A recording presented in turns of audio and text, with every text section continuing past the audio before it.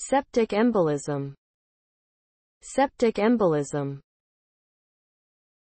A type of embolism, obstruction of a blood vessel, typically by an infected thrombus or embolus. Formed with pus caused by infection with bacteria.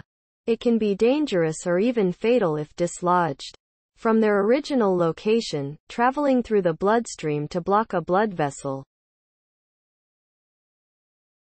Suppurative, septic, thrombophlebitis describes thrombosis in a vein that occurs in the setting of inflammation and infection. This condition is characterized by the presence of a thrombus that is associated with inflammation and pus formation, suppuration, both in the venous wall and surrounding the vessel.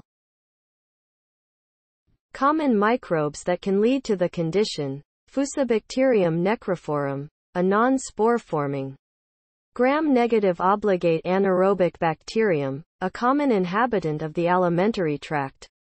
It is responsible for Lemierre's syndrome, septic phlebitis of the internal jugular vein, acute in recurrent sore throats, and peritonsillar abscesses, with the remainder being caused by group A streptococci or viruses.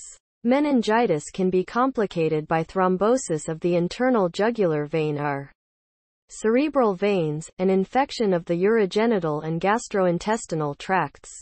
Fusobacterium nucleatum, a non-spore forming gram-negative anaerobic, oral commensal bacterium, involved in periodontal plaque due to its abundance and its ability to co-aggregate with other bacteria species in the oral cavity.